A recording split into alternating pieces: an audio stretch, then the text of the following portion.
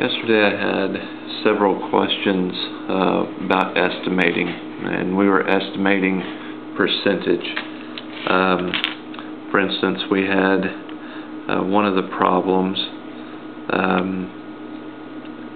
19% of $53. Remember, when you estimate something, you round the numbers. If let's say we were going to round to 9, if the number you're rounding is 5 or above, okay, the number goes up by 1.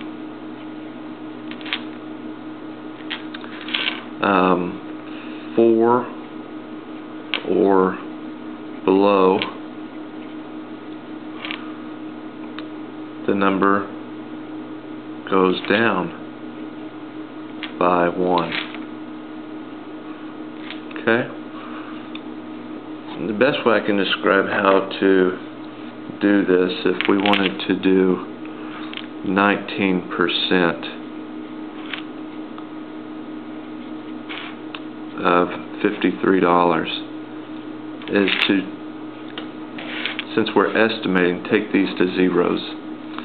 Since that is a 9, it's 5 or above, so I'm going to add 1. So this would change, I would change this to 20% of, and I would change this to a 0. Since that's 4 or below, I would change that to 20% of, I would change that to $50.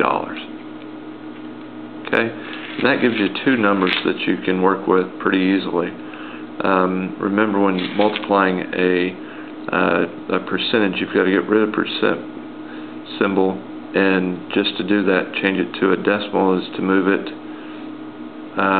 2 places, 1, 2, so that turns to 0.20, and you can get rid of the percent. So basically what we have is $50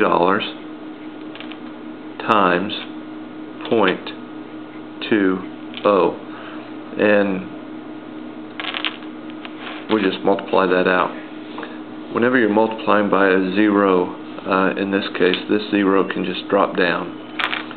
Then you do 2 times 0, 0, 2 times 5 is 10. Count the number of spaces behind the decimal, 1, 2. Put it in your answer here, 1, 2, decimal. So the answer to the estimating of 19% of $53, my estimate is going to be $10. So that's estimating percentages. And I'll set up some more examples if you need me to. Send me a question at Mr. Smith, Sandite Mentor. Friend me on Facebook there, and be glad to help you any way I can. Thank you.